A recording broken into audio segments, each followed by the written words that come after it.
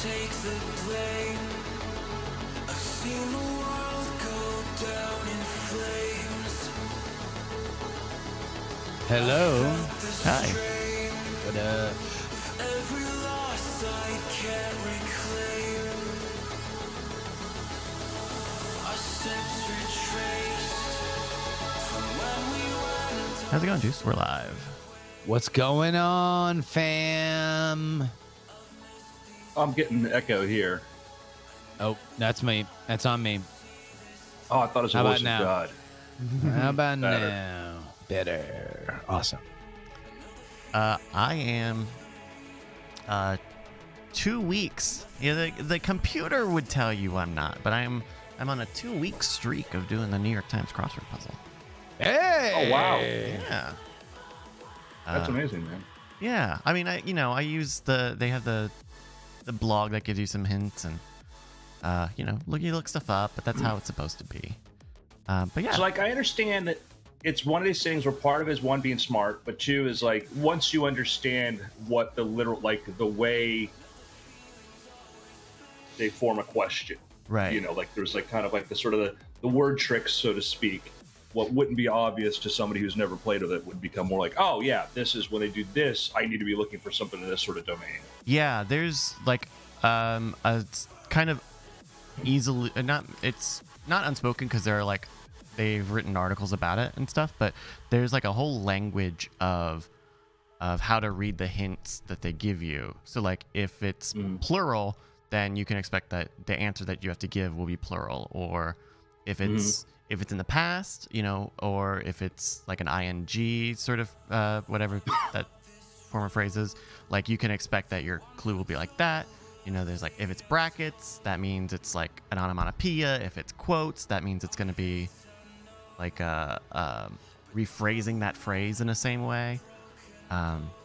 Anytime there's a question mark, that means it's like kind of lateral thinking, like kind of a pun.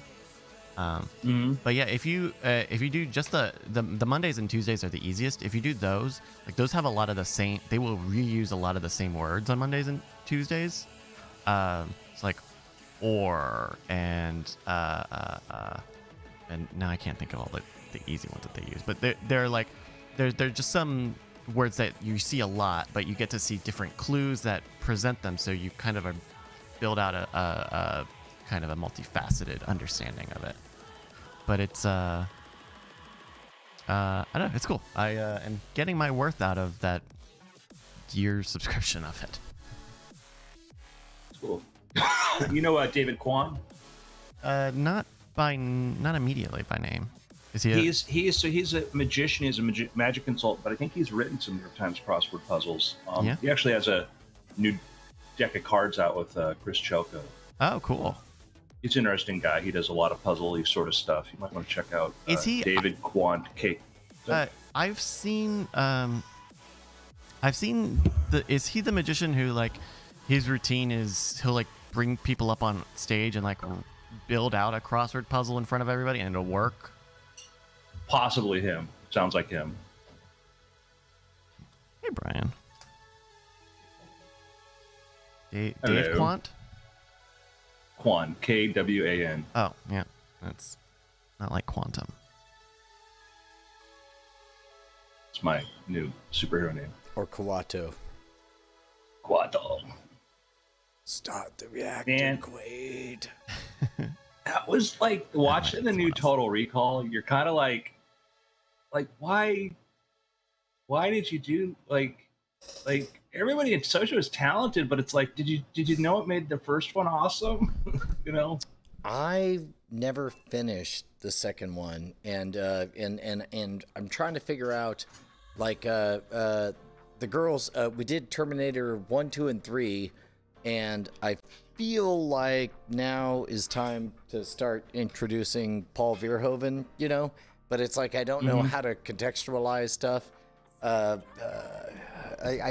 think they have an appetite for 20-year-old social commentary. I did get them started in the first 20 minutes of Spaceballs, but unfortunately that consisted entirely of just the ship going across the screen. Yeah. Yeah. But I don't know. It's fascinating to be like a cultural curator for teenagers. Well, I think RoboCop is great because now it feels even more relevant, and particularly with the idea of when they're at the height of the fear of violent crime, etc. And the drug. The idea is making this commentary in current times. So RoboCop's certainly a good starting point. And we've already talked about the fact that like the opening scene of RoboCop is where they're saying healthcare, space travel, police enforcement. These were all things that people used to think that only governments could handle. And it's like, like living in our current world, it's like, we did used to think that was the case. Yeah. I was about to talk about my pick. I'll save it for the picks, but I watched a lot of cool stuff over the weekend. Yeah? A lot of cool stuff. I'll talk about Lady Bird. I saw Lady Bird. That won't be my pick, but Lady Bird was cool. Anybody else see Lady Bird? I have not seen Lady Bird, but I heard good things about it. Yeah, that was the same. I did a watch party watching that. The first time doing a watch party. It was all right. You realize really quickly like how kind of like some of the barriers for watch parties are. Like I watched this movie with my friend, and it's like, okay, the way it works is you need to send them a link. Well, I can't text that person a link, so now I got to email him this link or something. I don't know. It was weird like little quality of life things like that. A watch party to me is like, it sounds like a form of hell, like inviting us all to be. Like, anybody who's ever had to sit and watch a movie with me knows what I'm talking about. I'm like, movies to me are like Catholic Mass, and I'm like the strict nun. Quiet. Well, this was chat. This one was only chat or like text chat, so that ended up being okay. Oh no! Even text Andrew has strict eating rules depending on the content. Like random television, sure, put on random television and we could eat. But if it was like when Lost was first airing or Battlestar or something, I'd come over to Andrew's place to watch it.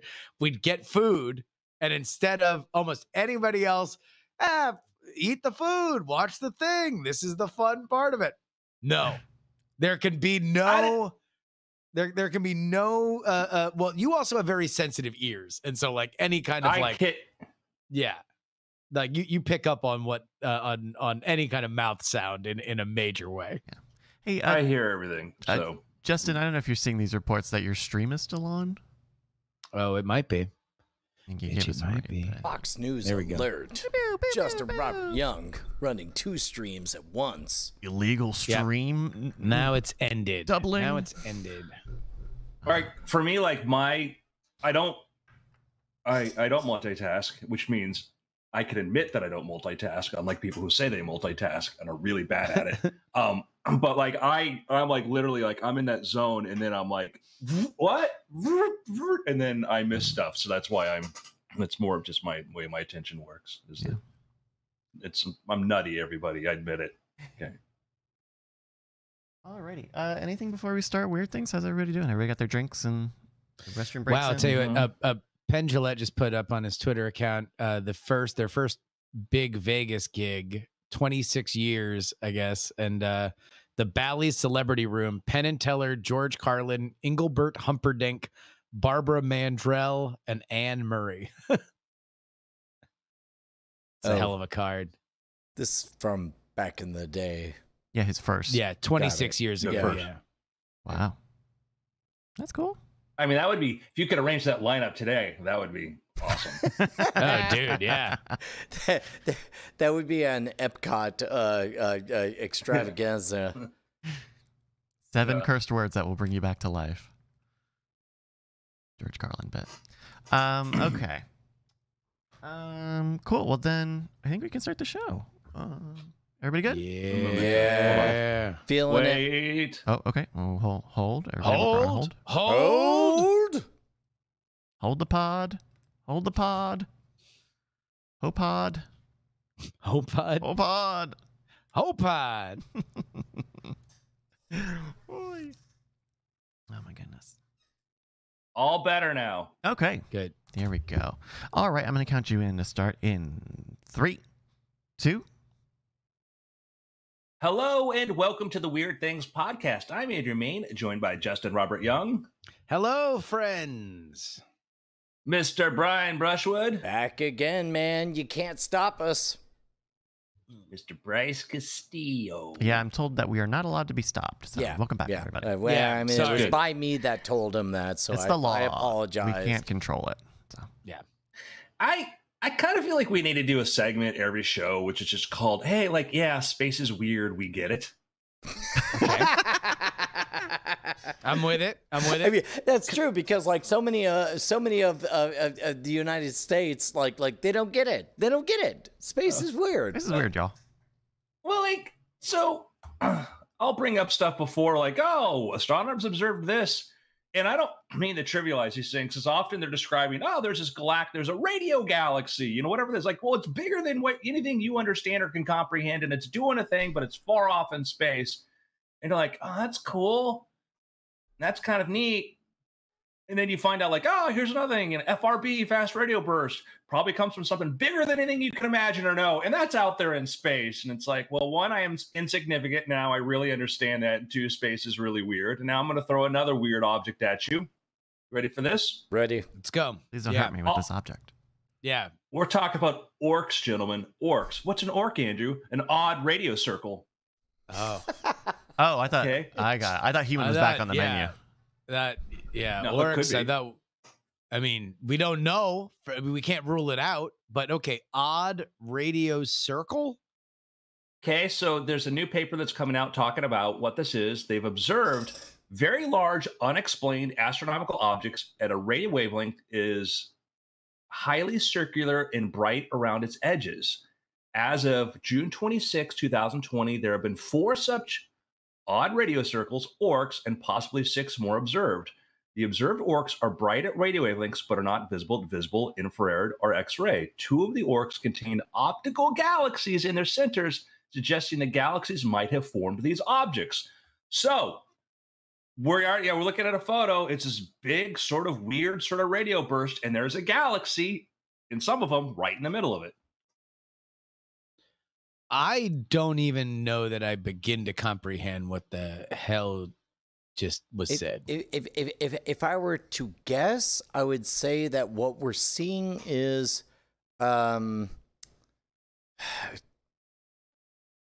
nope, I got nothing.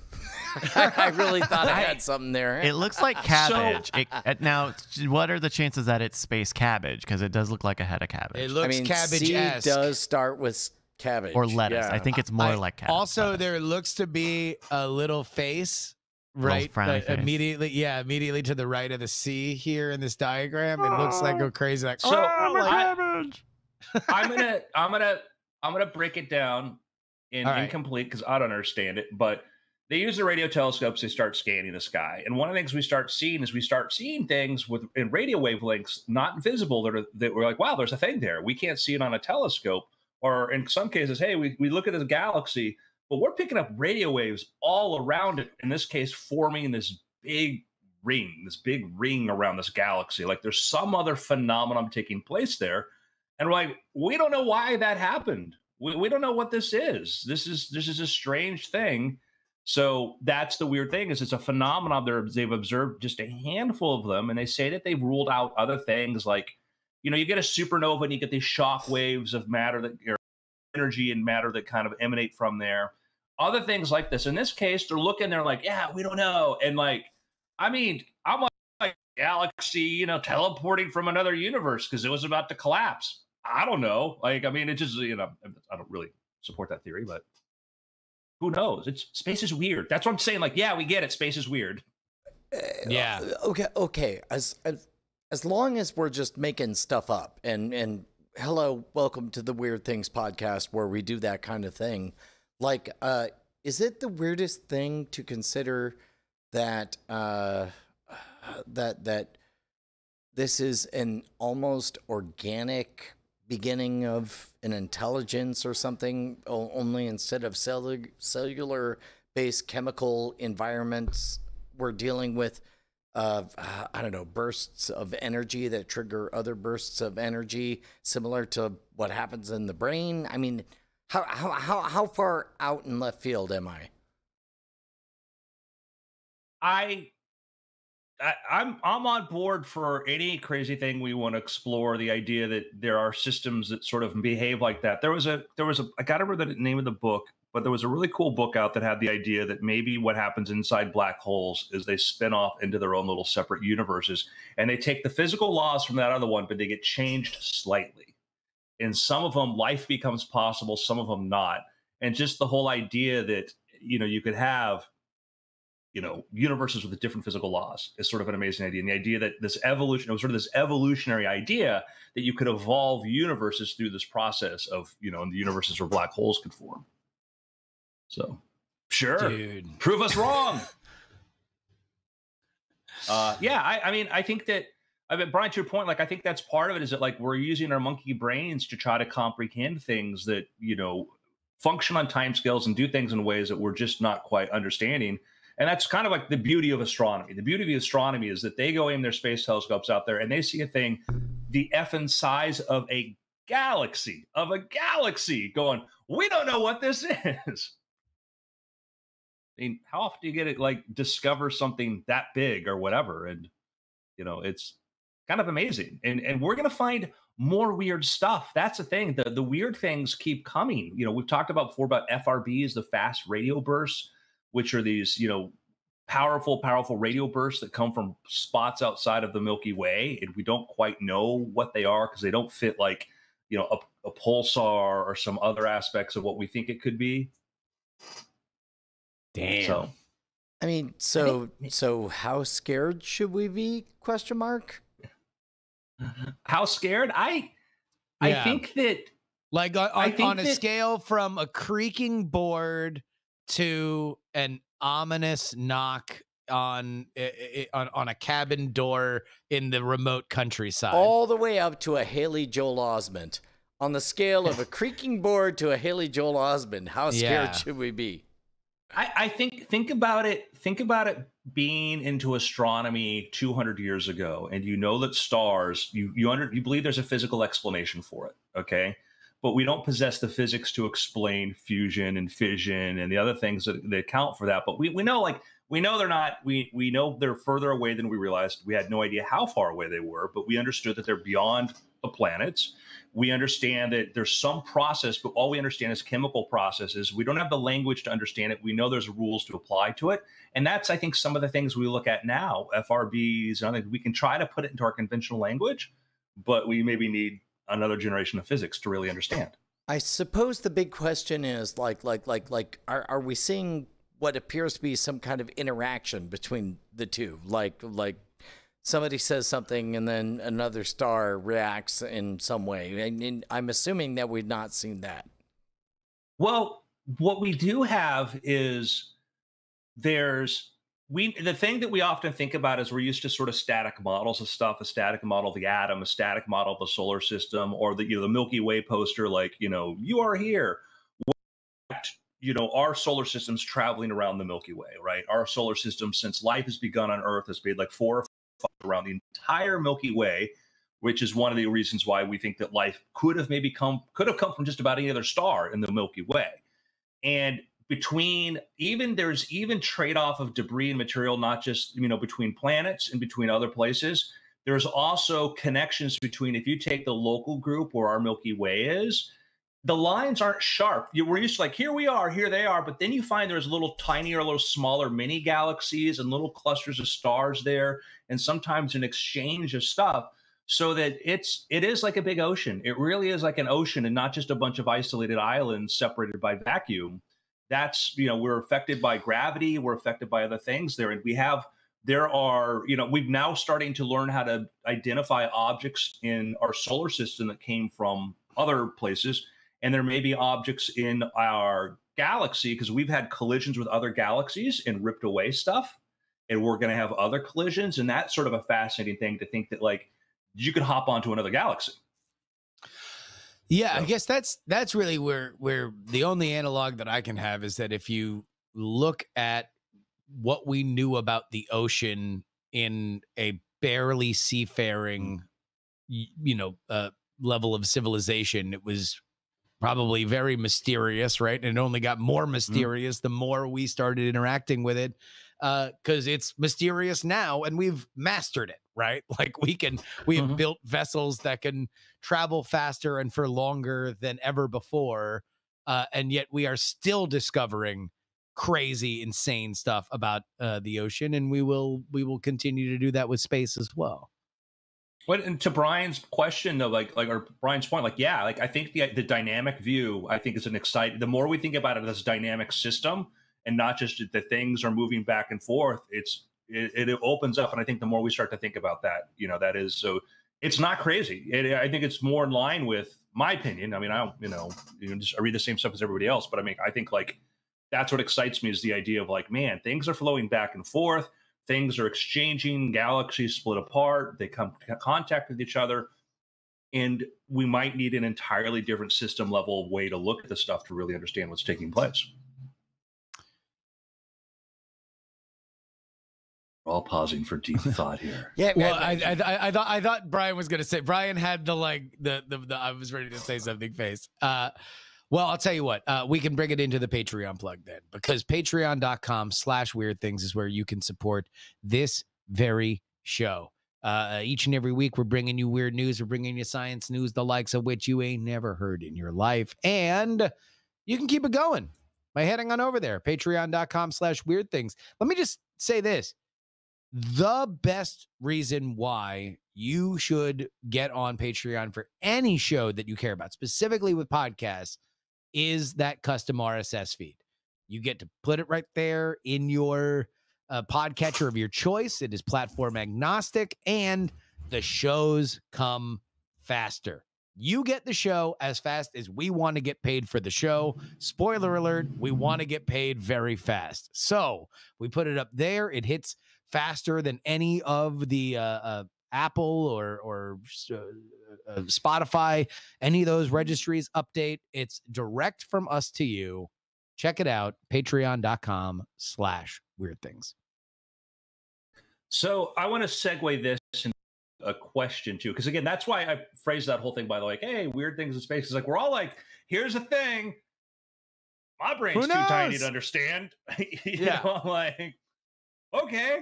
All right, cool. It'd be somebody coming back in time to a Neanderthal campfire, and I'm sitting there, trying to sharpen my rock with a stick, and they're let me explain to you how atoms work. Great. How is this relevant? This is cool theory, bro. There's a plan in Europe. They want to make an even bigger collider, an even bigger super collider, right? If you look at, there was LHC is 27, Large Hadron Collider is 27 kilometers across. There's a new one tentatively called the Future Circular Collider, like they had other choice between a circle, right? Am I right? Yeah, yeah. So I mean, they should have FCC. went. They should have went Larger Hadron Collider, right? That's the boss move. Or FU Hard Hadron Collider, Yeah. Not the tiny one. So this one is designed to be much larger, which allows you to sort of build up even more energetic particles to find even more things about, the structure of matter. And I think these things are cool, but my frustration is that I think that a lot of reasons, the reason these projects exist is because they become basically work programs, and they basically send a lot of money towards contractors to build these things, and a lot of money goes towards a project that a few people get to use at a time. Where I think if it was purely about the advancement of science and you had the same amount of funding, you would be spending it on 1,000 smaller projects. And looking at what's going on in space, it's for the same amount of money, man, you could be building a heck of a lot of space telescopes, etc., up there.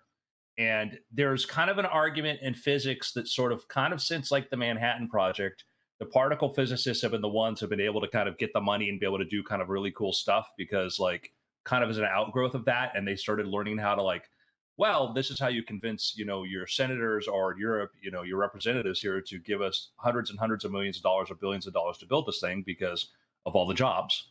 So, I don't know. Like I'm a fan of anybody trying to figure out more science, right? And it seems to me like you would want to lean into whatever it is you're good at, and and when it comes to this situation, like look, Elon Musk has it nailed when it comes to reusable space rockets, putting up hundreds of thousands of mini sats and all that stuff.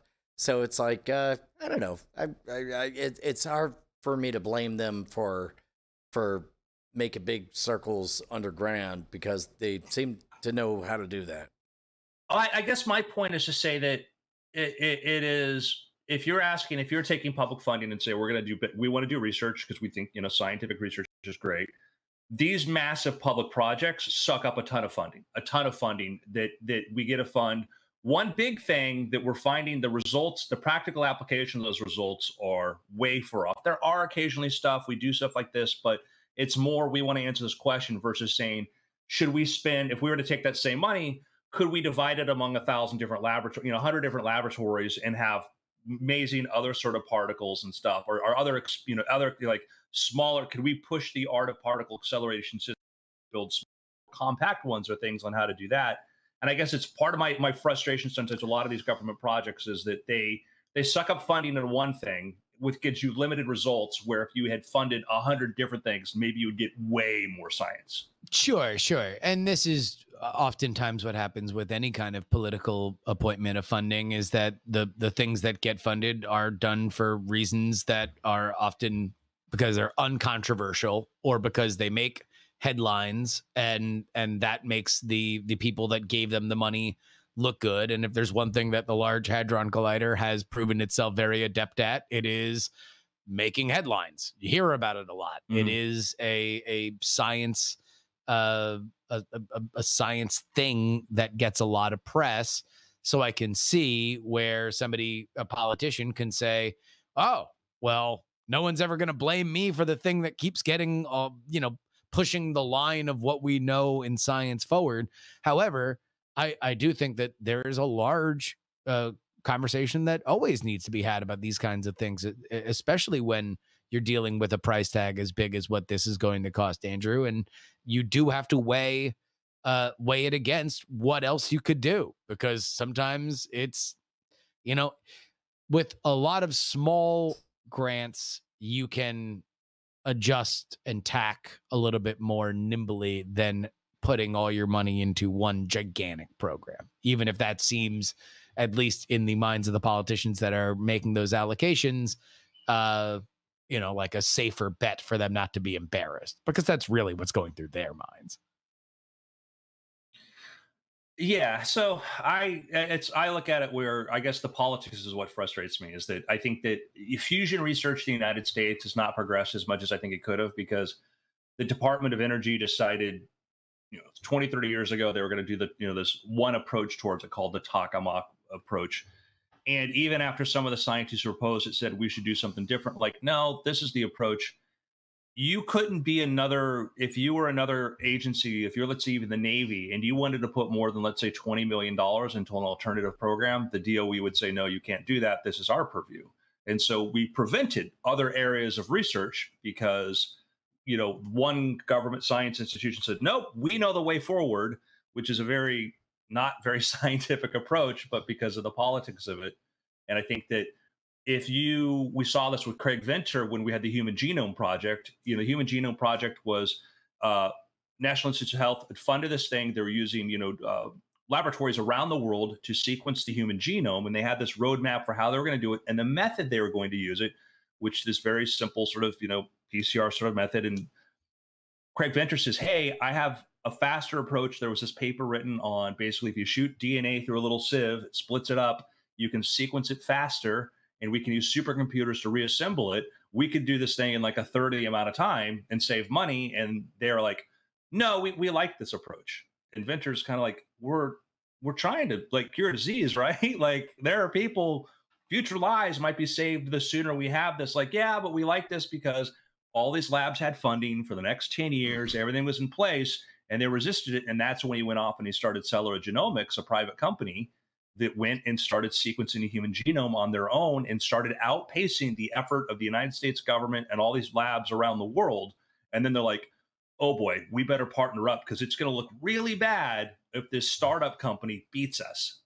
And that's the thing that sort of worries me. So we get so locked into one way of doing things. On a separate track, am I right in? It seemed like I saw a few articles over the last week saying that like we are in the middle of a 2-week window where it's a very short trip to Mars, and so we have trips from China, from the United States, from the ESA, everybody trying to get to Mars at the same time. Am I remembering that right? Yeah, the window is that we still have it's longer than, I think it's another month or another 2 months or so that we have that, but that is a scary thing because like we have the Mars 2020. We want to launch one of our big projects to there, and that's sort of the scary thing that if it doesn't happen, then it's another 2 years. So that's waiting on that. So yeah, there's a lot of people that's we've talked about this before, but it's like every like 26 months is the optimum time to send something to Mars because it's going to have the shortest travel time. Like a 6 or 7 month trip. Yeah, it depends. Sometimes it can take a couple of years. Yeah, but basically, but it's the most fuel efficient, optimal sort of way to do that. And if you miss that window, then you got to wait like another 26 months to do that. So yeah, there's we're looking at, if you go to marsnasa.gov/Mars 2020, you can find like launch windows, and they show launch windows up through August 15th to be able to send. This is the Perseverance rover that they want to send, which is pretty cool. That's going to be the first kind of like fully sort of autonomous rover. So instead of having to put every single command in there, they can just say, hey, go look for stuff, and be like, all right, I will look for things. And it's going to start, roving around and trying to find cool stuff. And is it the, maybe I'm misremembering, but I thought the Chinese rover was actually going to try to return like 500 grams of Martian surface back to Earth. Yeah, there is a sample return. I don't know. Let's look that up. Who's doing a current sample return mission? Because that's going to be a very exciting thing, because so far the only Martian rocks we've been able to look at have been the ones that have hit us. Yeah. So we have a proposed one, but it looks like China maybe announced to do a sample return in 2017 that would bring, quote, a piece of Mars back to Earth in the late 2020s. Yeah.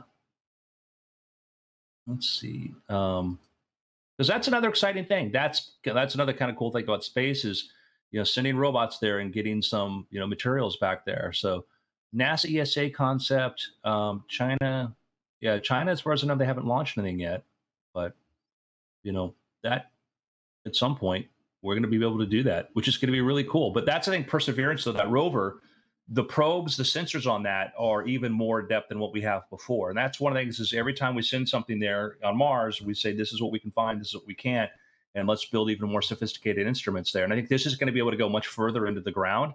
This is the one that's going to have the helicopter we talked about. Yeah, the helicopter. Yeah. The helicopter really messes with me because it seems like on a planet with so little atmosphere, it seems like a helicopter of all the ways to get something elevated would be the most least efficient. I same. Like that was a thing when I read about that, because you're basically 1% atmosphere. It's like the same amount of atmosphere at like 100,000 feet altitude. But then I read a paper which was kind of cool, which sort of explained that, well, because the gravity is 40%, it's just right enough that a lot of things that aerodynamically, like in theory, you could make an airplane work on Mars. Like, and you're like, what? Like 40%. Once you get that less, much. Once the gravity is reduced, then the amount of power you're getting out of the thing, and your rotors are spinning faster, etc. But that's just, I would have been like, no, will never work. And they're like, oh yeah, no, we're building one, bro. I'm like, well, I'm glad I'm not in charge of NASA. So that's gonna be exciting. So we're looking at some video of this little rover. It's got counter rotating propellers. Thing pops up there and starts flying around.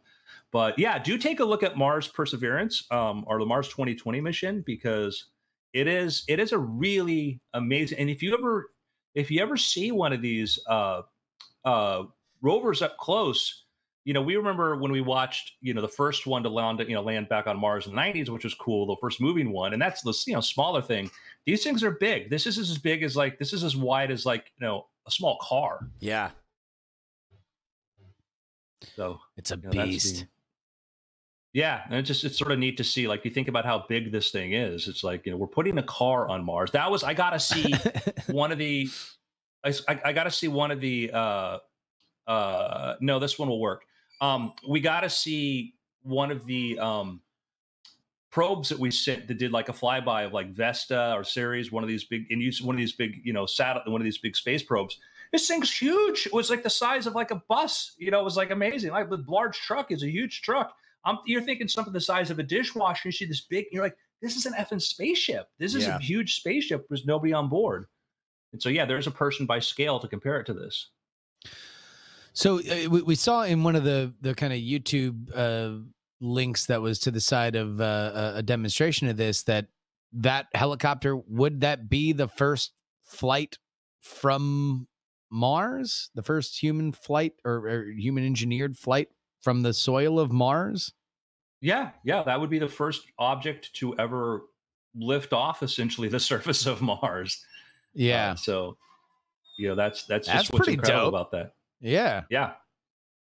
We're looking at that. It's an amazing thing. So I'm excited. I'm excited about this mission. So yeah, I hope they'll be able to take off, because it's got a lot of wonderful science. They're doing a lot of cool things. They've got our system in there to be able to look at ground penetrating radar to sort of see what's below. And man, the science we'll get back from this will be great. So. And so do we know, is there any thought that this won't happen? This is a ULA rocket, right? That's going to put it off into space. As far as this, the waiting on this rocket, on this one is basically it's the one of the launch windows. So okay. Yeah, no, this one's gonna be launched on. Okay, July 30th to August 15th is the launch window from Cape Canaveral, and then landing in February 18th, 2021. So man, oh, that's so dope. It won't be there. It'll be there fairly fast. That's crazy. Yeah. So, very cool. So yeah, it'll be an Atlas V taken off from Cape Canaveral. So nice big solid rocket. It's funny, if you go to the launch page, if you go to the page where you can see the rocket, you see the section that holds the payload, the crap. There's like this big, huge section compared to the rest of the rocket. So very neat. Exciting. So yeah. Bryce sent me a thing today, which is cool. I had no idea this was going on, but X Prize is an amazing organization. The idea behind X Prize is Peter Diamandis and the other people behind that went and they looked at one of the things that's sort of, how do you inspire innovation? One of the ways you inspire innovation is with incentives. And one of the things, like the reason that we had Lindbergh and a lot of your early pioneers in aviation did what they did is because there were prizes to do this. We developed better efficient watches because there was a prize to develop a better way to keep track of your longitude, when you're going across the ocean, et cetera. So X Prize says, well, let's create incentives to get people focused on a goal. And the is right now is, Bryce, you want to take over for this? Sure. Actually, Sunbun in our Discord sent this along, but there is a new X Prize to design and produce a effective, more comfortable face mask, because we are dealing with COVID-19. So $1 million to reimagine protective face masks by making them more comfortable, functional, accessible, and even stylish. Ooh. Oh, Which, by the way, that last part sounds like a just a sprinkle on top. But I would say that stylish might be the most important of all of them. Like if because stylish is code for more likely to be worn by the casual person, right? Right. And yeah. So I had not considered that like the face mask needs to be, I don't know, reimagined, but I don't know. Like I guess, what I don't know. What do you guys think about this? Because I don't know. I wear my mask when I go and like get fast food or if I end up in public. But well, think about as we want to start to return to work and we want to be around each other and we don't want to look like we're planning a stagecoach robbery. And you want to try to find better solutions. And I was looking into this a couple months ago because I was thinking about like, man, we're not going to be wearing masks like this. It's going to be hard to want to interact one-on-one with that. I'm like, man, has anybody built a transparent mask? And then I found a company called theclearmask.com. And I don't know if this works or not, but I'm like, this is kind of a cool solution here where basically what they've built is a mask where you can see the mouth, you can see the lower part of the face, and they put the filters on the side. And I don't know if it doesn't clear up or not in fog, but well, and even if it doesn't, I can imagine a mask where where it reads your facial expressions and reveals emojis or whatever. Like it becomes a hilarious game, where it's like, well, that's as you wink, suddenly the mask puts on like a Chuck E. Cheese like hooray, look to it. I mean, all I would say is that if we are looking, if there's $1 million prize for comfort and stylish masks, that the first thing that I did is just Google, all right, where's the leaders of the industry? What are they wearing? What are the Tokyo streetwear people wearing? Like as far as masks go, in terms of like, is there any technology that like they have or any practices that they already do in a culture that is a lot more mask friendly and compliant, but also very fashion forward?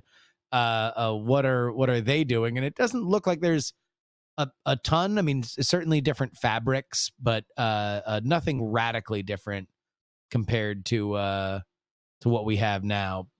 Yeah. Well, that's why I like I don't know. I'm looking at the clear mask and I don't think it's really COVID proof because it looks like on the sides and stuff, air vents out of it. But I like, for a low tech, like a simple, cheap thing, the idea of, can we figure out, a design where you can see the mouth? That to me is like the big thing. Is let me see your mouth. Let me see your pretty mouth. Let me see your mouth. Yeah. And because it's like, it is funny how like just 5-10 years ago, the idea of wearing a mask was something that was about to be made illegal, where it's like, what do you have to hide? We shouldn't, why would you not want to show your face or whatever? Sure. And then now here we are with a complete reversal of that. all right, hey, 4 months ago, don't wear masks. Yeah. Even as COVID is exploding, it's like, what's the point? Yeah. Stop it, knock it off. We had our betters, in the science and health community were telling us don't wear masks, they're not going to help because they're worried about a mask shortage. And no masks, they're great. All right. That bit I feel like I'm willing to forgive, because like I believe that was fueled by a fear that there would be a run on masks, and then people who were in the healthcare industry wouldn't be able to have access. The problem was that we didn't get to the point where I think we are now, earlier, of like, hey, look, face coverings, literally a scarf, a thing, anything is helpful. It became about N95 masks and PPE, and I think that harmed the public trust by pinning it there. That's a very frustrating. Yeah, I'm in the position that officials shouldn't lie to us, and particularly about health things. And you're right. That was definitely a bad play on their part. Is trying to fib a little bit so that they could keep their own. That totally agree. That was a bad move. But I think that we could have done like, because how many of you like had family members that made masks? Like when we heard mask shortage, Yeah. like my mom did. Yeah. You know, people were ready to step up and say, "Hey, mask shortage. Okay, what can we do? What can we do?" And that was sort of the thing that now it's this. Hey, everybody! Now you need to do this, and they're like, "Is that real or not?" And it's I don't want to. Again, I apologize. I don't want to go down a political route, but it is that it's hard because you will have parts of the population which won't be as benevolent as you are, Brian, and going like, okay, I get it. I understand why you needed to do this from a pragmatic point of view. There are now people like, no, I don't think I need them. I think the mask is a control thing. It's a control thing. I don't And you're believe like, science anymore. Yeah. Yeah. Most people didn't believe science. Looking at the clear mask thing, so this was interesting because I assumed that was kind of like a reusable mask. They say that the clear mask is not reusable, that they are single use, and so then okay, so there's definitely innovation there because I think it's a cool design. It makes sense, and if you can make a mask that is cleanable, right? Assuming you have some sort of clear plastic frame, something that you can clean and sterilize, or even just elbow grease. There's still a way to go on that front too. This is a mask. Again, this is going into the market of where we don't use in health. This is healthcare situations like that where you don't want to use. You don't want your dentist and other people using reusable masks. You want them disposed because of sanitary issues. Yeah. Okay. So I'm sure they could make one that could. It's like you want to go to KFC and wear something. Yeah. Well, this is more like if you're this is like a dentist office, things like this. If you don't want to scare your kids and that, and just clearly Which, by the way, that look not gonna not scare kids. That weird grimace. Ugh. But you can see it, right? That could be happening under a mask, and you would never see that eerie grimace with the tangle of terrifying hair being close cropped behind her head. That is a terrifying sight you wouldn't be able to see if it weren't for the clear mask. Have you noticed that some people have just scary eyes? What do you mean, Andrew? Like walking down like that. Like you walk down the street and you get some people like this. Do you know what I have noticed? Look at this. Happy guy. Okay, so normally when I'm wearing earbuds listening to podcasts or audiobooks, it's like I could put on a big old ass-eating grin for everybody around, and everybody, like eyes, we're all friends. That gets a lot harder when I can't hear them, and then they say something and I don't know what they say, but they also can't see my grin. They only see my beady eyes. Yeah. Like I've noticed that out in public, it's like okay, earbuds out. Hi, how are you? Hi, we're talking, we're connecting via audio. How are you? Yeah, man. I'm down to just lock down any and all social cues. Like I'm going out with mask on, sunglasses, earbuds, and a hat. Like you can't read me. I'm on, this is like the human form of the incognito browser. Like I'm giving off no signals. You're a full on snow crash gargoyle. That's it. That's my perfect mask. Yeah. I want just that. I want a gigantic welder's mask with an LCD screen on it, and you just and you see what I want you to see. I'll play Spaceballs on it.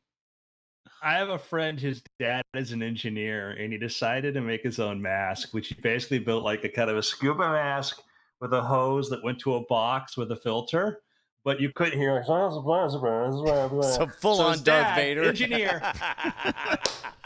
His dad, the solution was he put a microphone and an amplifier on the belt, so now you can hear his voice. That's great. That sounds great. You're like, oh geez. I'm like, oh god. That's. Hello, human. At what point do you realize your dad was Darth Vader? Yeah. Please remain perfectly calm. I am also human. No, I don't have a CVS card. I would not like to not sign up for one. This is my real voice, I swear. Anyway, getting around here really quick. Please give me 4 Reese's peanut butter cups. So what I'm gonna do is I'm basically gonna build 2 filters that go up my nose and shove one in the back of my throat. That's gonna be my solution. Mask just point at my face. think he's You should suffocating. have your Joker cards. Like Andrew is not suffocating. He indeed has 2 filters up his nostrils and one. This is perfectly safe. It is It is a medical COVID-19. condition. Yeah. Put the ADA logo on that. Have you Sell that for money. have you been following? Have you been following by the way the some of the research talking about the different strains of COVID?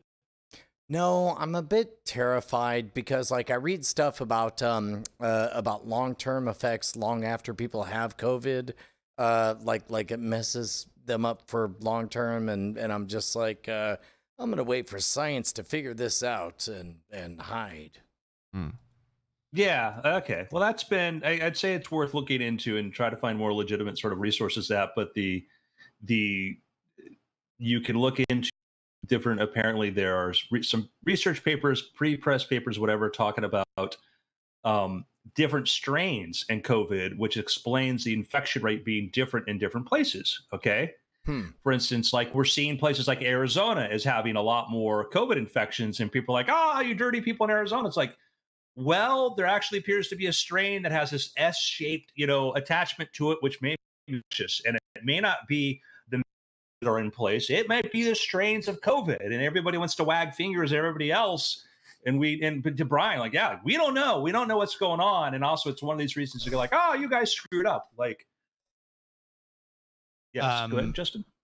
Yeah, so if you are interested in this kind of research, I very rarely say that you should go to Reddit to get good information. But and initially when coronavirus hit, I was following a subreddit r/coronavirus.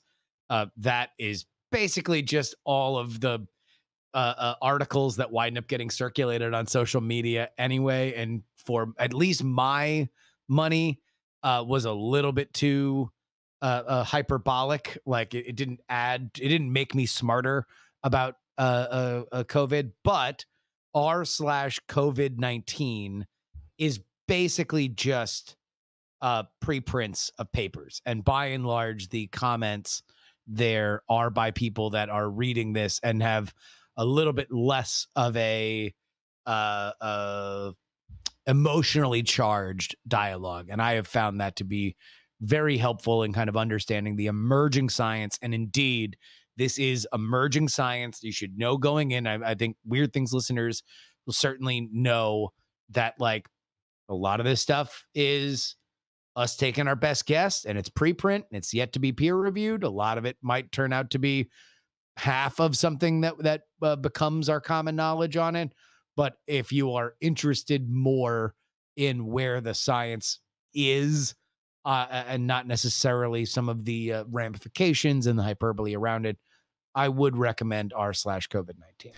It is funny how quickly I've become comfortable with it's like if there's only going to be 3 places in my world, my home, my work, my convenience store, and like that's just the lap that I'm going to do every day. All of a sudden it's like, whatever they find out, they'll find out, and I'll eventually hear about it. I mean, I'm shocked at how quickly I've become comfortable with that lap.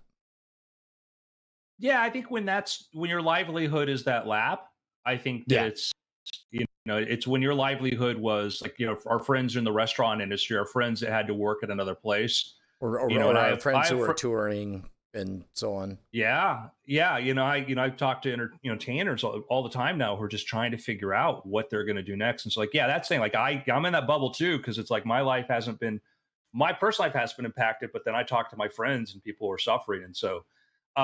Just back on the thing I would brought up the subject of the strains. It is interesting because that's one of the things, again, be mindful. Like as Justin said, papers are a thing to say, hey, we found a thing. Can anybody else find if this is true or not? Because we don't know. And we put way too much weight on scientists say this, like they think they found this, and you need several more papers to know where things going. And we're trying to accelerate. We're trying to take 10 years of science and put it into, a very short period of time, which means the noise is heavy, but the strains is one of the things that's coming out more where we're like the places that are having the bigger outbreaks are like, oh, there's a bigger strain. And I'll give you an example of how fast things move. Okay.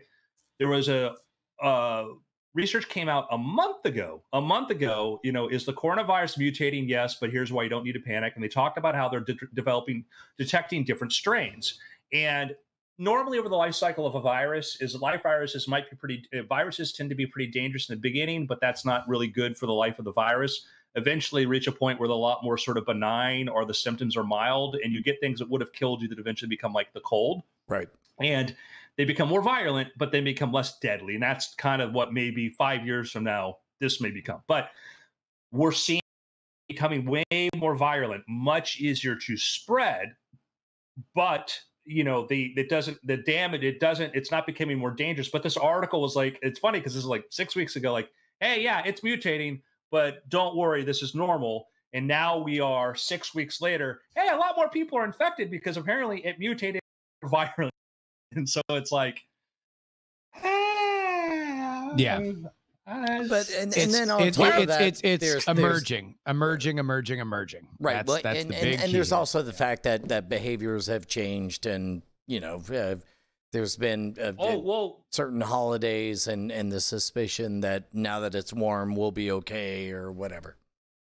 Yeah, no, very true. That's what people were. That's the public. Everything. Oh, it's because these people here they didn't follow this, and like yes, and now it also looks like this is a different strain, and so maybe it's not just the behavior part, because we were baffled by in other countries, like in Asia, there seems to be a less violent strain, which thank goodness, because in some countries there the population density, if it had been more violent and more dangerous, the cost of human life could be even worse than it is now, and so that's kind of a lucky break so far, and we hope it stays the same. But that is one of the things that it's hard, because we're trying to figure things out on a moving target. It's a constantly changing thing. Yeah. Sleep well, everybody. So who wants to talk about things we're consuming? Hey, I got a pick for you. Two things. I'm gonna have the same picks as the last few weeks. I'll do The Expanse first. I'll wait for my other one for after things. But The Expanse, boy, do I like The Expanse. It's a good show. How far in? We're into season 2 now. Okay. Late into season 2. Yeah. But really, what I had always thought of The Expanse was kind of a great BSG, like something that will scratch that Battlestar Galactica itch. But really what I'm finding is that it's a lot more scratching the Game of Thrones itch. It's the first time that I've watched a show since Game of Thrones that I really have faith in its expansive world building and its confidence in sort of rotating in and out who the main characters are, because the world is indeed so vast, and the issues continue to kind of ramp up and up as mysteries resolve. They become more complicated, and therefore you can confidently move forward with new and exciting stuff. So I am enjoying it thus far. You know what? Game of Thrones is a good parallel for we just wrapped up The Last of Us Part 2. And keep in mind, it's been me and my 12-year-old daughter. And yes, I know it's a mature title, but she's a mature girl. One thing that Game of Thrones has always been very, very good at is telling a simple story that increasingly got more and more complicated. And boy, do you feel that in The Last of Us. Being as safe as I can, there's somebody who's upset and has a list of people to exact revenge upon, and only after exacting revenge do you spend the rest of the game experiencing life from the other side of the people who had revenge exacted upon them. And ultimately, if I were to summarize, Part 2 becomes a treatise, a thesis, reminding us that that revenge is a circle that goes nowhere, and it takes a courageous person to break the cycle of revenge. And you experience that, and I loved it very, very much. It's heavy and it's hard. And when it was over, there was 20 full minutes of me and my 12-year-old daughter just watching the credits before either of us said a word. It's wonderful. It's very, very good. Cool. How long did it take you guys about? Because I know you've been playing the past few weeks. Yeah, maybe 20 hours if I were to guess. Yeah, That's not bad. Yeah, there were multiple moments. As with a long game, there's a few moments where like, oh, this is the peaceful off ramp where we can decide it's all over, and then instead characters say, I can't take this peaceful off ramp. I have to finish the thing, and you're like, I guess we're back on it again. But it's wonderful, very, very good. Cool. I got a pick. This is a new movie on Hulu. It came out this week. It's Andy Samberg and Kristen Milioti. It's the time loop rom-com Palm Springs. Man, this is a good movie. Good God. So basically, Milioti's character is at a wedding and meets Andy Samberg and ends up following him to a cave where she gets thrown into this time loop where he's been stuck for kind of a long, unknown amount of time. But it's great. They have a really good chemistry. There's a lot of funny bits. J.K. Simmons is in this, and he's got a great sort of minor role.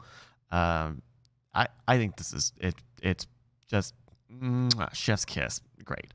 Nice. Yeah, Palm Springs. Is there a darkness to it, or is it just playful, or? It's. I mean, it has like some dramatic beats, right? But it's kind of a relationship movie, right? Like, when you're stuck in a time loop with more than one person, what do you do for all of time? Vibes of Russian Doll or no, because Russian Doll has that whole like meta level of the time loop deteriorating and stuff. In fact, the way that they decide to conclude this movie is weird and very hand wavy, but it's fun. Palm Springs on Hulu. Andrew, you were muted yourself. Andrew. Muted. We got it. Yes, I had you guys muted too, because when I have something on my list, I'm like, I'm going to tune out of this conversation for right now because I want to have a surprise. Okay. So my pick is going to be one of the things I love, and I've talked about this before, and I'm sort of a broken record on this, but there is so much wonderful knowledge information out there on YouTube. If you look, there are people who are, and particularly it's 23-year-olds explaining things extremely well and eloquently. And I've got a number of YouTube channels that I follow that I learn a lot from. I've talked before about Defunct Land, which is, just a great one about theme parks and Disney. Did you see the one about Freedom Land USA? No, I think I've held that off. Like I in fact, they're so tasty that I save them in batches so that I can really enjoy them. So that this won't be my pick, but they did one on back in like the 60s. Some people who were instrumental in creating Disneyland. Some of the people who helped build Disneyland, from like one of the chief operations managers, some other people, some big Disney people left Disney, went to New York and decided to build a theme park there that was basically Disney level quality. Okay. They brought in the same companies that build the Disney attractions and stuff. And they had some rides, like there was a Pirates ride before Disney had a Pirates ride. They had some other kind of really cool stuff there that, like, you look at this Freedom Land USA and it looked like an amazing park. A lot of people thought it was as good as Disneyland, and it was sort of like this bizarro Disneyland kind of thing. And the only problem was they built it in New York, which is a bit seasonal. And so it had to shut down during the winter times, and they needed to have a really high number of people going in there. And it was like in the Bronx, which is now this big, massive, humongous housing projects there. But once upon a time, there was kind of a Disneyland 2.0 there. So Wow. Freedom Land USA. So that's one of the defunct land things. But the pick I want to pick is the YouTube channel Company Man, which is basically what this is the sort of deep dives into companies, like what made them successful, why did they fail, etc. And I think they're really neat sort of analysis. These things are maybe like 15 minutes long. They're not too long, but if you want to find out about Solo Cups or things like this, Toys R Us, where do they get their start? Why do they decline? And I find these things better than like, CNBC documentaries or stuff like this. I think they do a really good job of basically taking a topic and a lot of cable channels try to make documentaries like this, and they're nowhere near as formative or well-researched as these are. That's awesome. So Company Man. Man. If you're looking for other stuff, it's just really cool, like 10 to 15 minute deep dives into this company. And, there's a couple of ones I'll be recommending later on in some other episodes too.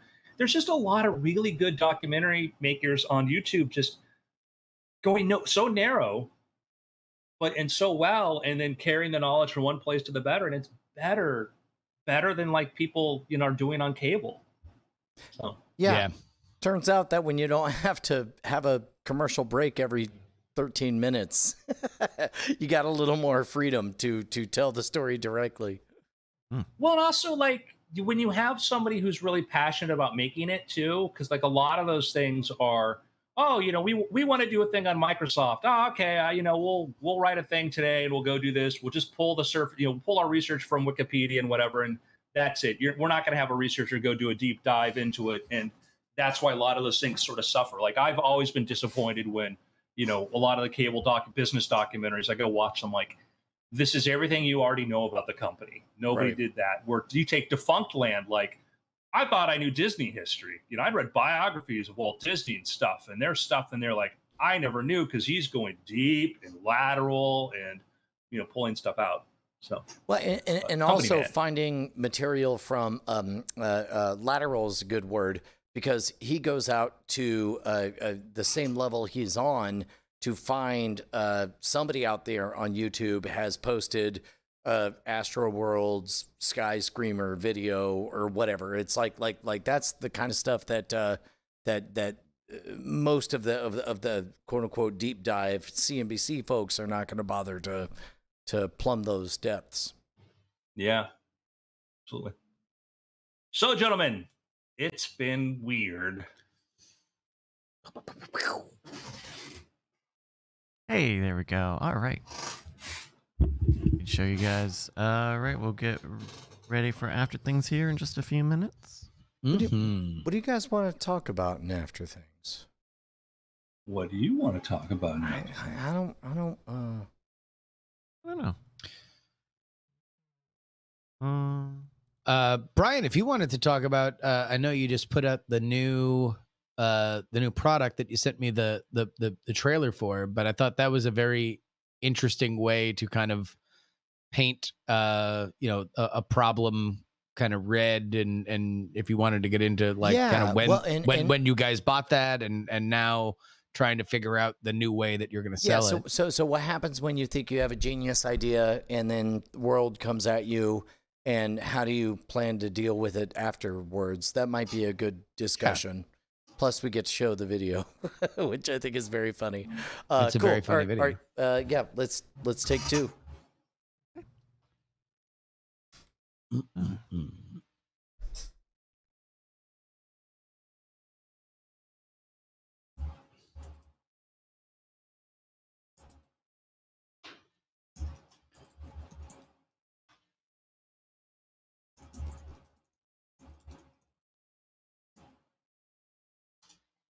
All right, let's a little bit of stuff here. Oh, let me turn some music on while we take our two.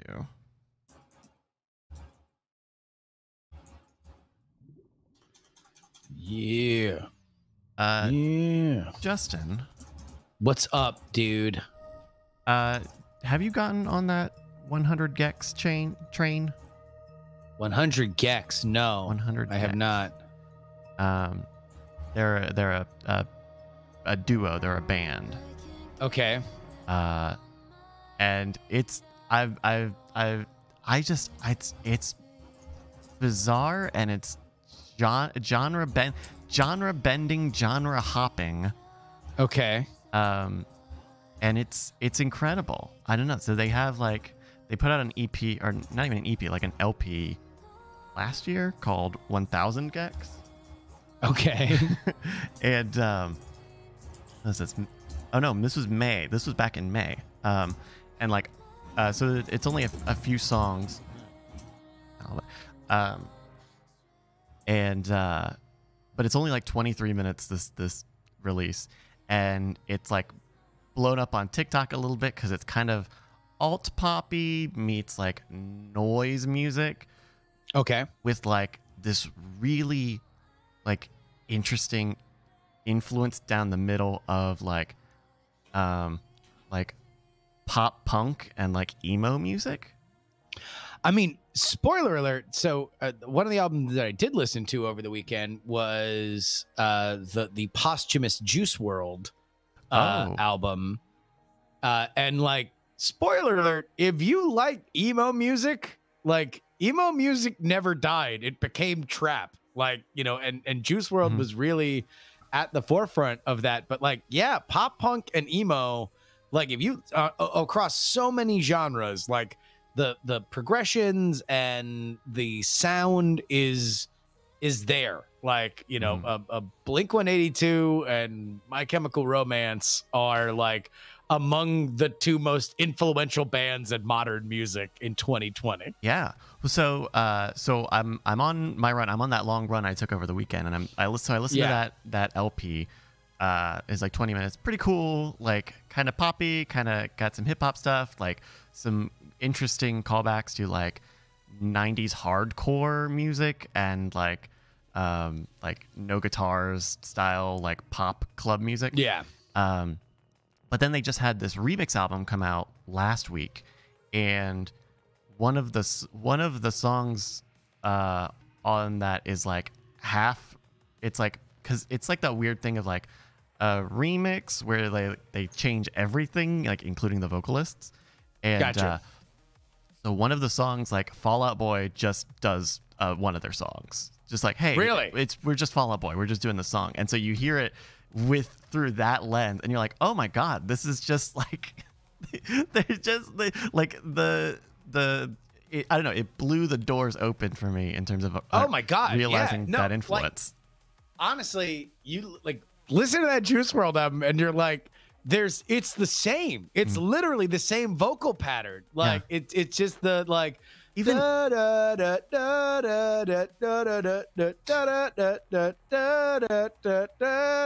it's like even it's like, amazing. On that new Lady Gaga album, which is like very house music inspired, Skrillex is a producer and writer on one of those songs. And after all of it, like seeing that link over there, I was like, could you sing like this Skrillex song like as an emo song? And it like totally works. Like it would, because he used to be in an emo band before he was a electronic producer. Yeah. But it's, I don't know, it's so cool. But then I'll check out 100 Gex. Check it out. I'll get the Gex. That here is a list of things that are on that album: Fall Out Boy, Caro Caro Bonito, which is like this very cute like indie pop songstress, and like a song with Minecraft references. Like just there's a lot of stuff going on. It's really tied cool. into the kids. It's for the kids, you know, for kids. The that 20-minute, that LP has a ska song on it. Just like in the middle of it, there's just a ska song. Here's just, we're doing ska. It's fucking and it's good. It's great. It's super cool. Yeah. I don't know. All right, I'll get the Gex. We're talking about 100 Gex, Brian. Are you down with 100 Gex, Bri? I'm not down. I feel like 99 tops. No way. Mm-hmm. You know, that thing that struck me about musical influence was that, like, you kind of have things that seem so unrelated, then you find out somebody liked this, and then you go back and you listen to it. Was because I was big into Nine Inch Nails and Trent Reznor, and then I heard him, mention something about like some connection to like Devo, And I used to love Devo when I was young. And then you go back and you listen to Devo and Nine Inch Nails, and you're like, holy crap. Like, there is a lot of the same sort of like, you know, kind of, there's like connections between things you often don't think about. Like, you look at like why, you know, why is Kraftwerk? Why was that considered such an influential band? And then you listen to sort of a lot of the stuff that worked its way into other stuff, and you're like, oh, I get it. Like, some things kind of lay down like kind of viral DNA and other things. Well, and with how fast music production has got and how like kind of widened out the whole field has become, like you can have this you know, this LP that came out in May, or I guess that was May of last year actually, now that I think about it, you know, a year ago, and then a year later Fall Out Boy, like you could say like, oh yeah, Fall Out Boy influenced us in this track, and then they do a song on the remix, like Fall Out Boy does a remix on the album. Like I feel like in that same Nine Inch Nails Devo thing, like you probably wouldn't have gotten a Devo Nine Inch Nails collaboration because I don't know, it just, things seemed so much more siloed off, you know, even 10 years ago. Yeah. There's it's back to the Devo, like, I was trying to find the source. Rolling Stone, Trent Reznor, the Nine Inch Nails leader, worships Devo. And that was just that when I'm reading that, like, now these things are connected and you find other stuff. It's like, you know, Billie Eilish, where you like, she doesn't want to be one genre, but you just see she's like a lot of people, like, I listen to a lot of stuff, and that's what the music is going to be. And yeah, you know, I'm a big fan of just do whatever the F you want. You know, Yeah, you want to do a there's ska also- song next, do that. Yeah. Yeah, there's a lot less pressure on it now too, because you know, album releases can be asynchronous. You're not really like timing it necessarily for the summer or season. Artists have multiple releases or mixtapes or singles throughout the years now. And you know, the pressure on the album isn't the same that it ever used to be. Is this playlist culture? Is that what this is now? Is because of like the Partly. iPod age where you just put everything on there? You know, I mean, a lot of it is also you need curiosity to break things through. If things are too samey, then you're not going to get the same kind of curiosity and interaction. And certainly in some genres, you want that. You want the random track because you want people to listen to the whole album. Like, there's a whole science now of like exactly how long the most streamable album length is. The fact that like songs are actually getting shorter because you get paid or per full play track. Yeah. You get paid. Yeah. You get paid more if they get through the entire accounts differently if you get through the entire album. So the albums are becoming kind of shorter, but people are putting more of them out. That now it's not crazy to think of a band or an artist having multiple albums. You know, maybe they call them different things, you know, in a year. Yeah. Mixtapes or whatever. Yeah. So it's fascinating. But I think in terms of creativity, especially for major artists, like Beyonce could do a alt rock record and it would be massive. And that would not be an option for her, you know, even 10, 15 years ago. But you should check them out. I think you're gonna like them, Juice. I'm on the Gex. I downloaded the I'm gonna listen to the first album because I assume it'll make the remix album a better listening experience. Oh yeah, by far. Yeah. Chris Hayes was too soon. You hear that, Garth Brooks? Yeah, right. Yeah. Oh no, totally. Chris Gaines, right? Chris Gaines. Yeah, Chris Gaines. Sorry, that was his other thing. It was a test. Yeah. Nerds. This is Music underwear nerds. pseudonym. Out of you there. No. All right, you guys ready to do some after things? Yeah. Let's do it. Yep. All right, then I'm going to count you and Andrew in 3, 2. Hello and welcome to the After Things podcast. I'm Andrew Main, joined by Justin Robert Young, Hello. Brian Brushwood, Hello, beautiful people. and Mr. Bryce Castillo. Hi, everyone. So, gentlemen, I understand that we are going to talk about Trying to release a product at the wrong time, about investing months and months of development and refinement, and then discovering that by the time you're ready to put it out, it's the exact wrong time to do it, and whether or not you just hold on to it or figure out a clever way to do it. First, a bit of backstory. We'll have to explain some magic inside stuff. most magicians are familiar with a product called the Hot Rod, where you have a 6 different gems. You have somebody choose a number, and you land on a gem. And then, despite the fact that the gems are on both sides, all of a sudden you do a magical move, and all of the gems are the same on both sides, right? That's not giving away too much, right, Andrew? Nope. Okay. Nope. So there's a technique to it, and we got a friend of the show, Alex Rangel, to say, hey, what if you did that with a lottery ticket? And he sketched out a plot for it, and the plot would be exact same technique, exact same trick. The winner would be a hug. It would be one of those like fake lottery tickets where everyone's a winner. It just mattered how much you won. So the winner was a hug, and then you found out, what were some of the other things you could have won? And of course, all of them are like billions of times better than a hug. And in a world 4 months, 5 months after we got everything figured out and reprinted because we had problems with the printing and all that, we were in the middle of COVID. So it's like, so let me get this straight. The whole purpose of this thing is to trade a definite winner lottery ticket for a drink so that you would feel like you came out ahead. Also, the fake prize was a hug, which is a thing that you cannot do in public anymore. So how do you work with that? And we just decided to lean all the way into it, and instead we sort of did this fusion of well, here, if you want to play the whole thing, we can describe it from the beginning. Oh, the whole video? Yeah. Go. Well, yeah, we can. We would encourage. Which channel is it up on? It's on youtube.com/scam school. Yeah. Yeah. Let's actually skip to the middle here a little bit, just because it's a great video, but it's definitely 5 minutes long. So it opens in 2020, it then flashes back to 2019.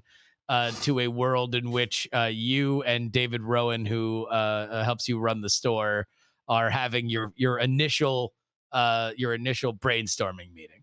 Yeah. So you just provided a whole bunch of entertainment value, and now's the part where you get to cash it in. Exactly. You know those novelty lotto tickets where every scratch-off's a winner? Yeah, I got one of those for Christmas once. Imagine using this to score that free drink. I mean, maybe, but this looks like it costs $5. It's got a dollar sign and everything. Maybe it's $5, or maybe it's something spectacular. Why don't you get me the next round, and I'll give you whatever prize you win. I mean, a drink is just a drink, but this lottery ticket could be anything. It could be anything. What can I get you? Manhattan. I definitely come back with a White Claw. Yeah. After And giving so- him a judging look. So by the way, yeah, I mean the video is. Yeah, the video is rife with you and David touching each other's face and switching drinks and like all things that are like totally verboten in our modern years of COVID. But I'm curious, Brian, number one, what was the time frame on you developing this, and at what point are you business-wise like up against it to decide, all right, do we hold this? Do we wait, until you don't have to hang a hat on the fact that this is basically contraband in our modern world? Yeah. What was that? What was that process? I think we started it 8 months ago. And by the way, we're just watching video of me and David just practically making out. Yeah, we started it 8 months ago, and then the first round that got printed were misprinted. So we're like, no, they're the wrong size. And one of the clever things that we did on this was put on the back of it a bit of extra guidance to because the Hot Rod Force, if you're familiar with it, has problems in that you have to suddenly justify weird moves. So we actually wrote them into the instructions on the back, so they flow fairly nicely. But everything got kind of put on pause 2 or 3 months ago, and then at some point it was like, you know what? Let's just own that this is the weird place we're in right now. And I don't know. I'm happy with what we come out with. I don't know. Well, yeah. But I mean, like, was there a thought of, no, we're going to delay this? Like let's even if we have to punt it a year. Was that in your mind, or is it like, hey, look, no, we laid out what we were doing in 2020, and this is, you got to keep the wheels moving. You got to roll with it. No, there was sort of a 2 to 3 month period where very clearly it was like, okay, nobody's selling anything. Nobody wants to buy anything. Everybody's laying low. We're being quiet. Nobody wants to hear about, the party at the bar or whatever. So we just kept our mouth shut. And only recently did it feel like after a Memorial Day or going into 4th of July, was it like, okay, could we even acknowledge that there's such a thing as parties? And so even then we're doing it with a wink and a nod at this point. Yeah.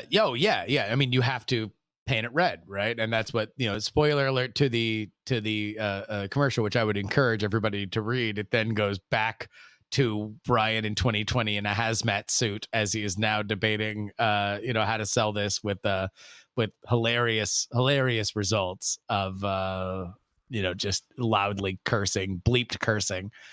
And specifically, the way that we wrote that in there was we were acting as though we'll be able to sell 20 of these for $100 each. It's going to be great. It's going to be great.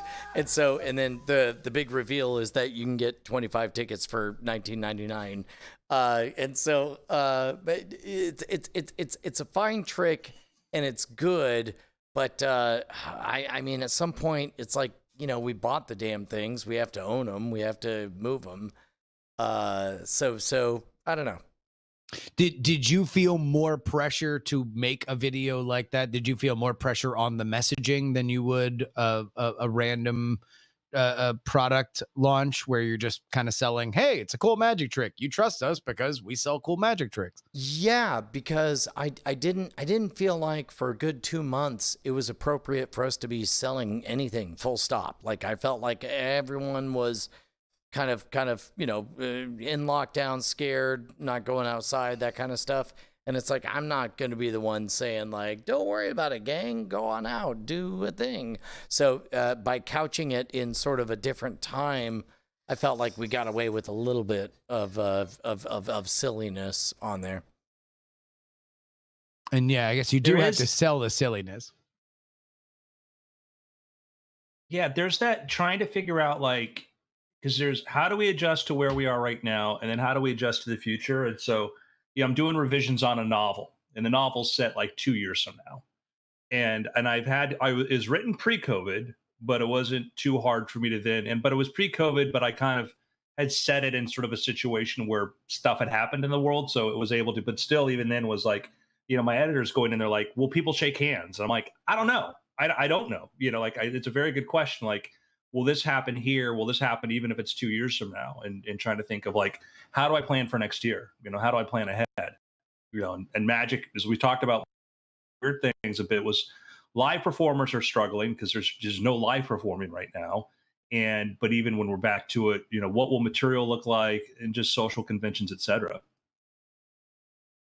Yeah. We don't have any answers. No, and I guess it's a bit of a bummer that the booby prize is a hug, because even that you can't do, like at the very least. Mm-hmm. There was a time where it's like a hug would be fine and everybody would be happy to get or receive a hug. So we put that video out on Friday. It's Monday, and there was an email blast. I know it's very early, but what does the forecast look like on this lotto ticket product? It's underperforming in terms of number of units bought, but we've figured out that just because something doesn't go nuts the moment we put it out doesn't necessarily mean that it doesn't have value for years to come. Because it's not going to spoil. Right, exactly. small. And you know, we do mystery boxes and bundles and packages and all that kind of stuff. Yeah. Yeah. But it's interesting to try to stay as flexible as we can. And I suppose if there's a lesson, it's that own the reality and don't deny what's happening and how you got there. That's what we're currently operating under. So I know pre-COVID there had been like a lot of products in development. I don't even know the specifics on a lot of them. Where are we at? Like, what's our pace going to look like? Even still, right? I mean, we're still in the middle of this. I guess it's dependent on the product, but Are you talking about like just like in general, I guess, for the future store releases or? Yeah, I mean, not specifics, but like you mentioned, like there was the few months where you didn't really want to be selling anything. How is that steering changed now in July?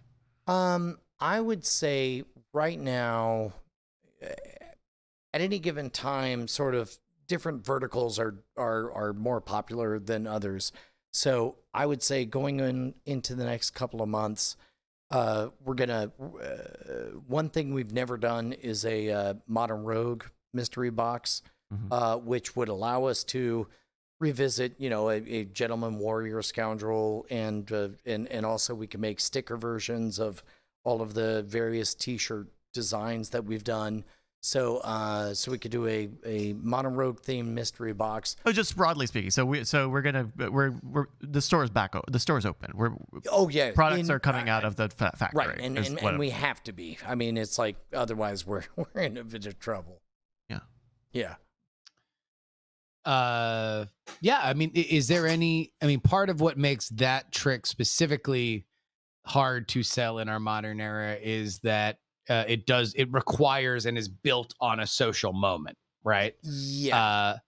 Whereas something else, that might be you would want to practice, right? Like that is something that would seem to sell more into the modern moment because it's like, well, you ain't got something to do. You ain't got something to do. You might as well sit in your mirror and work on, some a part of making this trick better. Whereas like this particular situation, you don't, I mean, spoiler alert, without getting into the magic principle, it's not rocket science. Like, a layperson can figure it out fairly quickly as it's explained to you. Correct. So the problem that we were trying to solve is that anytime you have a consumable for a magic trick, what you don't want to do is have people buy, 20 of them, and then every time they're about to do it, think like, oh, is this one of the 20 coupons I want to spend on doing this magic trick or whatever?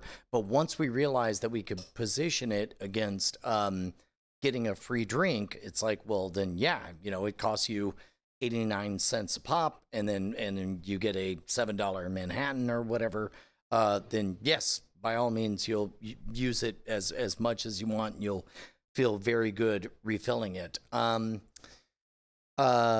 that's just not the reality that we live in anymore. No, it is not. But I thought you did a very admirable job, under adverse circumstances with that product. Yeah, Brian, magic postcards. We'll talk. Okay. Yeah. All right. Right on. Greetings from the Bermuda Triangle. What? What? I love that idea. But that's I think that's a thing you could do though. Is like, because like the beautiful thing with the lottery ticket from a merchandising point of view is that it's a consumable. Yes. And that's a thing that's cool, about those kinds of tricks. Like, oh, I love them. I gotta order more. You've got me. Well, and that was the part that I thought we had solved in that, like, every time you use one, you're spending an 80 cent whatever, but you're getting a $7 cocktail in exchange for it, and then all of a sudden bars went away. Yeah, but like it's good that the lottery ticket is not like, there's nothing about it on the actual item that is like talks about getting a drink or talks about being at a bar, right? Like I bet people can come up with creative ways to, I don't know, to get value out of it, right? Yes. Yeah. No. Yeah. Although I did particularly agree the moment.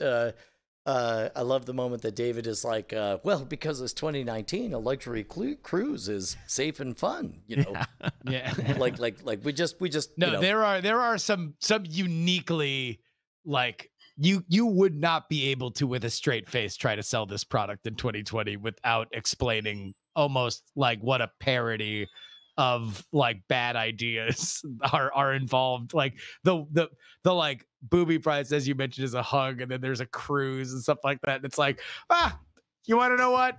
Eventually we hope that the world looks like it looked before. So screw it. Look, it's there. You know, go ahead and get it at an awesome price. It's a Chevy Cruise. I guess yeah, I guess if there's a lesson, the lesson is that no, they're not moving as fast as we would like right now, but that doesn't mean that they lose value. In fact, if anything, they ferment and they become part of bundles and surprise packages and mystery boxes down the road, or at least that's the hope for all of that. Do we want to do picks? Yeah. Yeah. I got a brief pick. I was talking about this between the shows, but there's a really great album out. This album actually came out last year, but they have a new remix album, which is a very good reason to go listen to the original.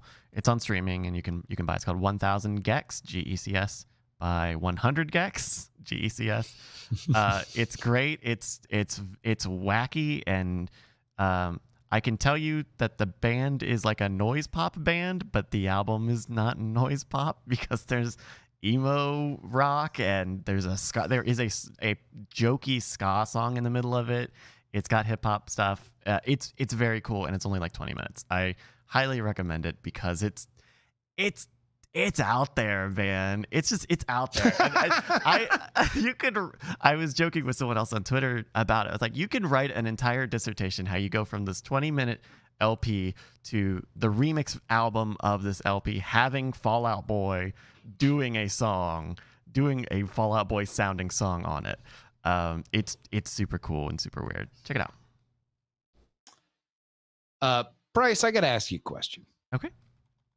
Because partly on your enthusiasm, I started watching the show Search Party. Ah, yeah. And I have very much enjoyed Search Party up through the end of the first season. Okay. Now, I'm now 2 episodes into season 2. And I have found myself, all right, I'm going to try not to get into the spoilers, but what I love the most about the show was that it was a show about very, very flawed people, often mockable kind of archetypes of latter millennial New York City. And there was this awesome whodunit. And the way that they resolved the whodunit was very on brand and very fun, but earmuffs if you don't want to be spoiled. The continuing conflict becomes these horrible people doing something truly horrible. Right. At which point, I'm kind of not into that show. I like the show where they're like a gang that can't shoot straight in this world, and there is a mystery, and I really kind of liked the world that had been created, and whether or not every little bit of it is everything that we thought, that's fine. It took it from, oh, haha, these horrible people do horrible things, until they do something that is truly vile, and I'm like, oh, now I don't know if I want to root for these people anymore. I've just been, I was kind of cold on how they didn't resolve things, going forward. It just felt like a different show. So my question to you, Bryce, is, does it get to be more like season 1, or is this season 2 direction that is very much what the show is through this and I guess the third season. Yeah, season 2 and season 3 deal a lot with the thing that we're talking about at the end of season 1. And it never kind of gets over the pallor of the gravity of the various things that happen. And all right. And so I it's definitely kind of changes the tone when you go from like annoying bad people doing annoying bad people things to annoying bad people do awful horrible thing. That dynamic changes, but especially season 3, maybe even just skip season 2 and go to season 3 if you're really having a tough time with it, because season 3, the conceit or the main arc of season 3 is like, here is a magnifying glass on all of the awful things that you did. Yeah, so, I guess I don't know. Yeah, we'll see. We'll see how much I want to stick with it. But okay. I love that cast, and really, it was one of those things. I don't know if it's like this for other people, but like, man, I was, really, really, really into this gang that can't shoot straight, trying to crack the case, and boy, when that got ripped away from me, I was not particularly pleased, because that's what I was showing up episode after episode for. Yeah. We were talking about another HBO show, which I just finished watching, which I won't name.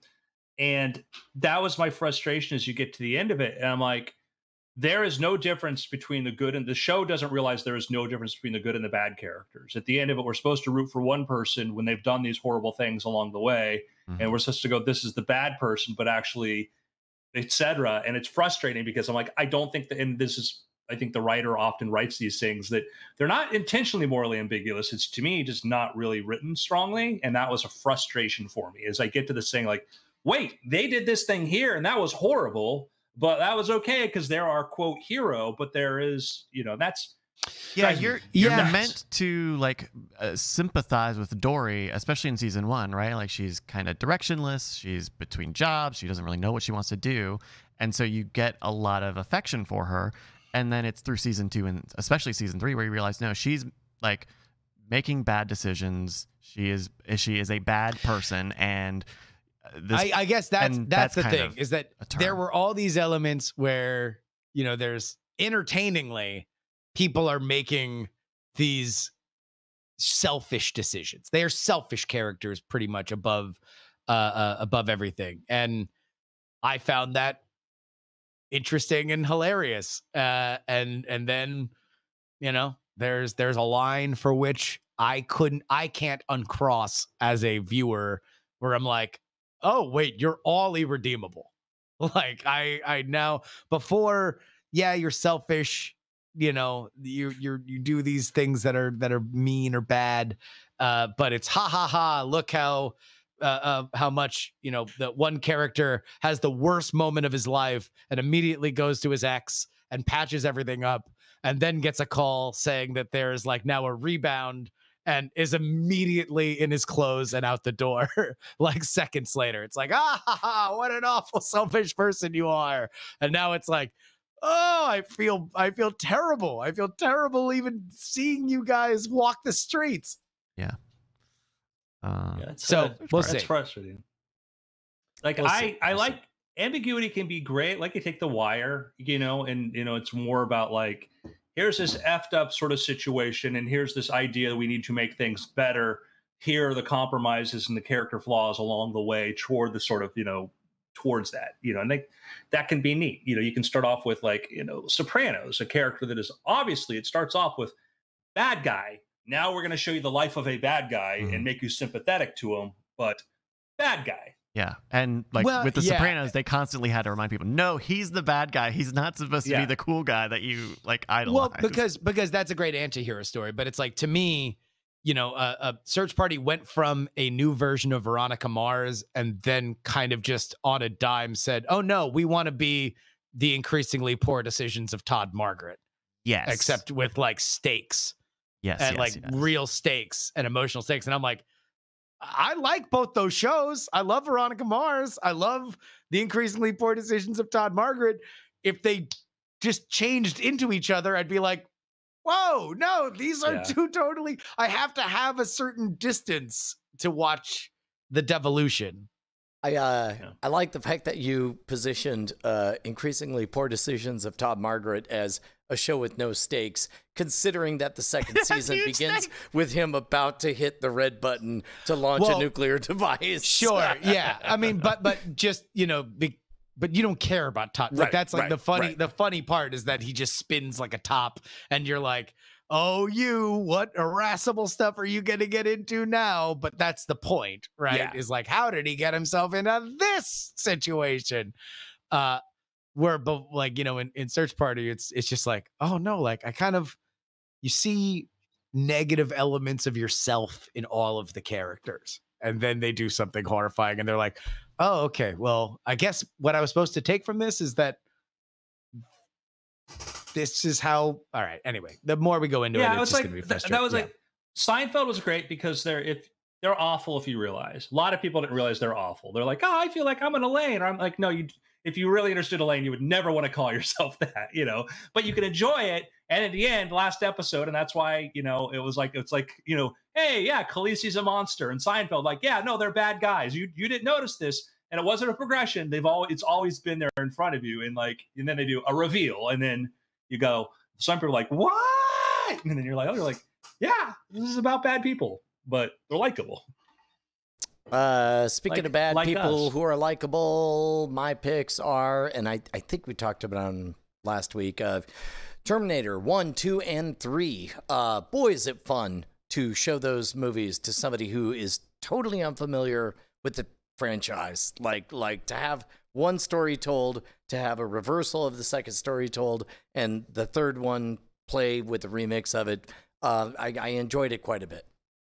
Yeah, third one, like, of all of the post T2 sequels, is the one that I think is arguably the most coherent and I think consistent. Yes. I enjoyed it. It was Moscow, and like, that's in a spoiler, like the end part, we're in the bunk, you know, and they're in that, the Cold War bunker. Crystal Great Mountain thing. Yeah, it was great. There was a lot of it aged. I'm sure aged since I saw it in the theaters. Like, I think I watched like a year or two ago, but yeah, it was consistent in that, like, the idea of like, oh, I was going to be the savior and now I'm just this, you know, loser and that stuff. Like, T3 doesn't get the respect it deserves, except here.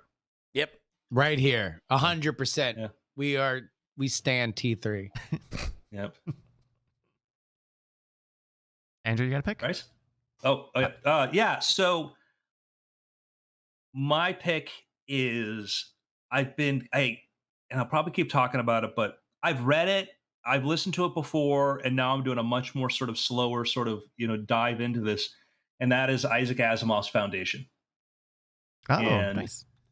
The book is, it's, you know, considered one of the big classics of science fiction. You know, deals with this far future galactic civilization facing collapse, and a psychohistorian trying to prevent the collapse by creating this basically this sort of group that's going to preserve knowledge and sort of try to restart, you know, civilization sooner than later. And it's a neat premise. You know, Isaac Asimov read The Rise and Fall of the Roman Empire and decided to sort of do sci-fi version of that. I am enjoying it very much. The version I'm reading, I think, is Scott Brick, who does a lot of great sci-fi stuff. It is the first ones are incredibly dated when you listen to the language, where it's like, I don't think we've heard a female character speak yet. Like, I don't think we've heard a female character speak yet. And they talk about like, well, how many psychohistorians do you have? Like, you know, we have, 50,000 men, and then their wives and children. And you're like, well, it's, this future's a lot like 1950, you know? And so, it's some books, some things you can kind of, it's easier to sort of go like, try, but there is that. But that's what I'm like, they're doing the Apple version, which I think is neat because they've rewritten and I don't know how that's turned out, but you can see that some of the characters, they've switched genders and stuff for that. And I think it's a great choice because that book as it is right now, I don't want that to be the world's introduction to Foundation is, a literal version of this where women aren't scientists and stuff. So, but the book itself, read it through the lens of that, and not saying accept the misogyny or whatever from that, and then acknowledge it, and then focus on the bigger ideas. And it's a very neat idea about like, what is knowledge? what is collapse? How do you realize when things are falling apart? And that's part of what they talk about is like, what does the loss of knowledge look like? And, you know, as you watch things where they have like power plants are exploding and things like this are happening because nobody knows how to maintain them. Nobody has to work them. So it's a lot of really big themes. It's why it's an influential book. So Foundation by Isaac Asimov, listening to the audiobook right now. Nice. Re-listening to it. So. And I will say, I'll contrast it. 10 years, you know, like a decade later, Frank Herbert wrote Dune. Very strong female characters, you know, the Bene Gesserit, what have you. There were some strong female characters in there, and they're doing the Dune movie. Denis Villeneuve is doing that movie, and they're actually going to be doing a TV series, The Sisterhood of Dune, which is going to be, I think, about the Bene Gesserit and whatever, which I think is a great concept of like, let's take a thing, remember what's important about it, but then tell it, and I think in a language that sort of makes more sense for modern audience. I'm a fan of. And T3 really still rocks. All right. Gentlemen, it's been after. Any of you guys ever read Foundation? Oh yeah. No, I mean, yeah, Foundation. I am and that first embarrassed to admit that I have not. No, don't be. I think you should be excited. You got a really cool, you know, thing to look forward to. That first book is also just, and I almost, I won't even spoil this, but I think it really, really. It sets a foundation. Yes. I mean, it keys into, I think, some of Asimov's real strengths in terms of, you know, the expanse of his imagination and the relentlessness of history and time marching forward. Like what's cool, like Brian, in that first book, the first introduction is that you in the world, that future, the center of galaxy is the planet Trantor, which is, there is no green space. It's entirely a giant, massive city, you know, that covers the entire planet. And that's in 1950 to be writing, you know, this idea of describing like that mega civilization was sort of a very cool concept. You look at that, like things we take for granted in sci-fi later on, but back then was sort of cool. But what's funny is like he puts the population at it at like 40 billion, because 40 billion would fill up an entire planet. And, you know, here we are creeping on 8 billion and like a lot of space around. So, yeah. All right. Well, we've got to get ready. Are you guys doing happy hour today? Yep. Yeah, I didn't know. I think we had discussed maybe taking this week off, but we can we can figure it out. We can. We'll find out I'll in call 40 you. minutes. Okay. I'll call you. All right. Yeah. Find out in 40 minutes. Otherwise, join us for Cord Killers up at 6. Andrew, I think you're joining us on Cord Killers. Is that? yeah, sure. All right. Okay. If you want it, I'll do that. Please, Andrew, please join us on Cord Killers. All right. Fine. So that'll be up soon. All right, everybody. Have a good one. All right. 4 p.m. Pacific Cord Killers, right? That's right. Cool. See you then.